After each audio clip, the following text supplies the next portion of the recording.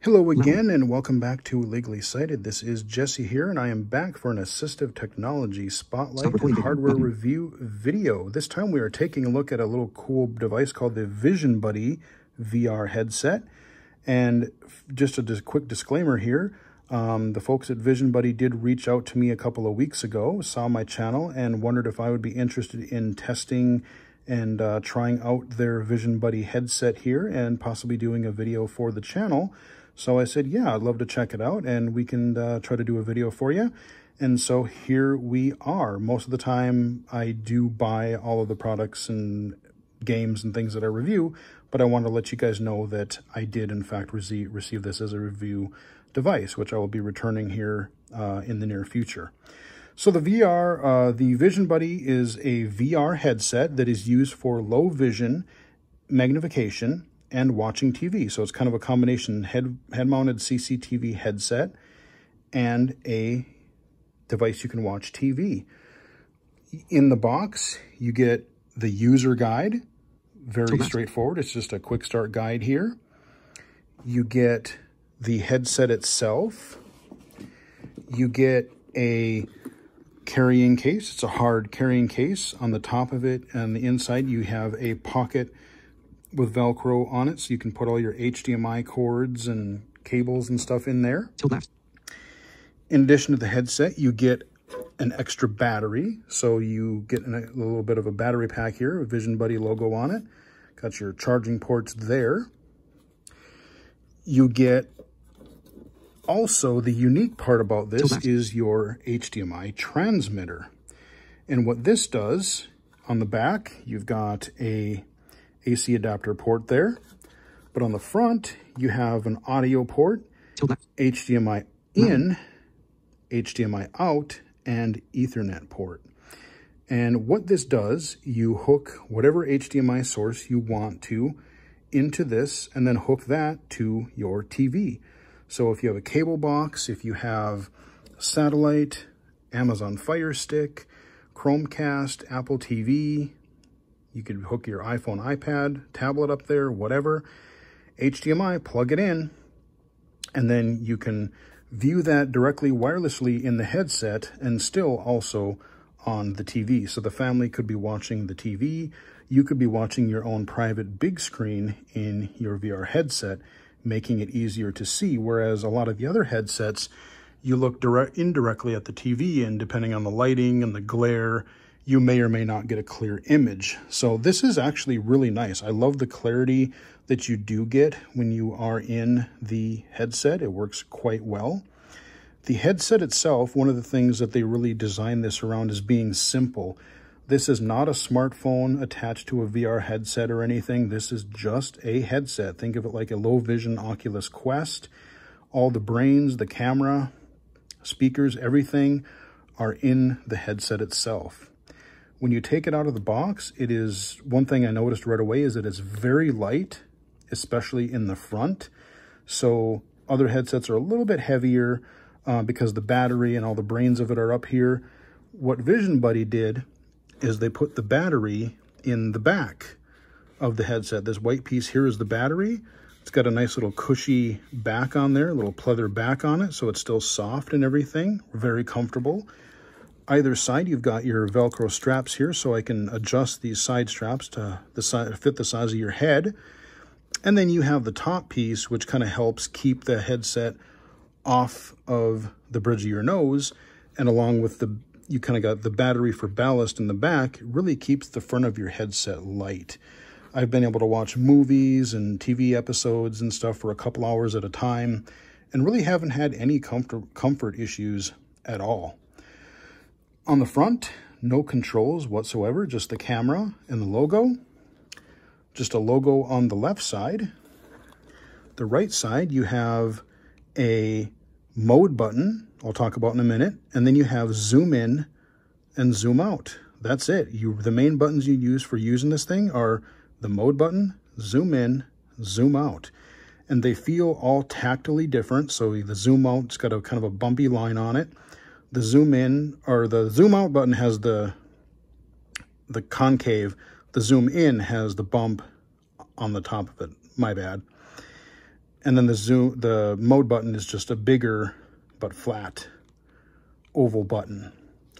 On the bottom, you have volume up, volume down, headphone jack, and a little charger cable here, magnetic charger, and the power button. So your little button here is power, and that's it. That's all the controls on the Vision Buddy. So I do want to show you the one end of the charging cable. So here you have this round magnetic cable, and I shouldn't have flipped that over. If I flip this back, all I got to do, put it right near this, just slides right in, magnetic, pull it away, and this charges your headset or that battery. Very easy to do. Now, I do like the magnetic charger, but if you lose the cord or if the cord goes bad on you, you can actually, they do sell this type of magnetic USB connector on places like Amazon. That's what the people at Vision Buddy told me. You can just get them for a few bucks on Amazon and places like that. So it's not as proprietary as I originally thought it was, which is really nice. And if you're a low vision user, what's nice with this magnetic power is that, let's say you trip over the cord, it'll just pull off the magnet instead of pulling the whole headset or ripping the cord out of the headset. So it'll, it's a little bit safer that way. That is the headset itself. There's really no more controls to it. The modes you have are, when you turn it on, you're in magnification mode. Here is where you're using the headset like a CCTV. You put it on your head, you look at things, you read, you can do crafts, you can, put things together, do whatever little tasks you want to. I wouldn't recommend it for walking around. I wouldn't recommend it for mobility, that kind of a thing. This is really meant more for sitting, standing, stationary tasks, that kind of a thing. But I've used it for a lot of different things, reading, looking at a couple things in the kitchen, just a lot of different things. And even with my bad eyesight, I've actually been able to read standard size print if I zoom in pretty well. So I've had good luck with that. You hit the mode button, it goes into a reading mode, which is same thing as Magnify, but you have dark background, light text. And then you have television mode. That's where the transmitter comes in. So you have your cable, your satellite, whatever on, you're going to see that show up right in your headset. And when you're in the TV mode, you can use your zoom in, zoom out buttons. You start out with it zoomed out a little bit, but then you can zoom in more, and it makes the screen a bit bigger and closer to your face. So when you have it really zoomed in, you may even have to look around a little bit, like to see the corners of the screen, because it gets really, really big, which is kind of cool.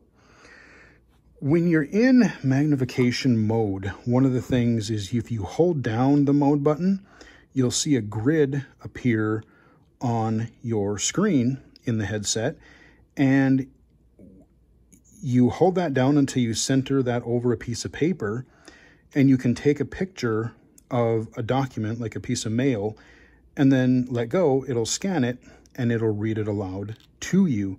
Now, that is the reading kind of OCR mode, which that's the one area I had a little bit of trouble with. I tried it in a lot of different scenarios, a lot of different lighting, distances, and sometimes I got good results, but a lot of times I really didn't get near the results that I wanted to.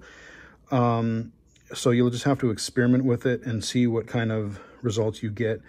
They are working on improving the OCR with it for a little bit. So if you're thinking about this as a standalone OCR headset primarily, probably wouldn't recommend it for that, but it is a nice bonus if you're using it for the magnification and the TV features. So yeah, I would say the OCR part is probably the stuff that I had the most trouble with.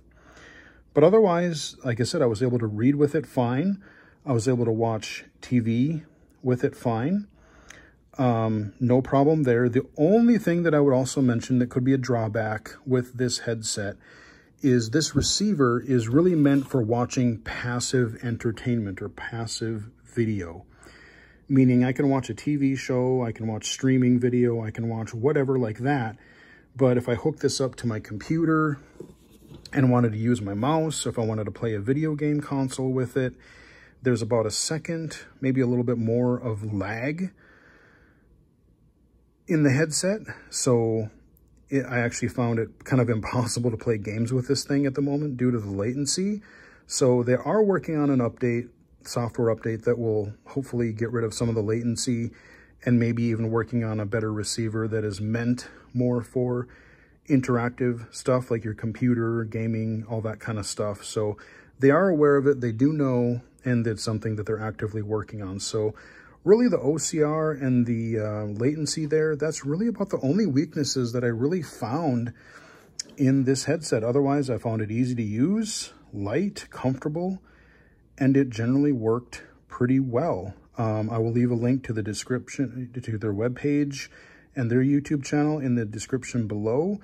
This Vision Buddy is available now for right around $3,000. It's like $29.95. And yeah, you get the headset, the receiver, the battery, all the stuff that comes with it that I showed you here. And thanks again to Vision Buddy for allowing me to give this a try and test it and do this video. So we're going to wrap it up here. Hope you guys liked the video. If you did, give it a like, subscribe if you haven't already.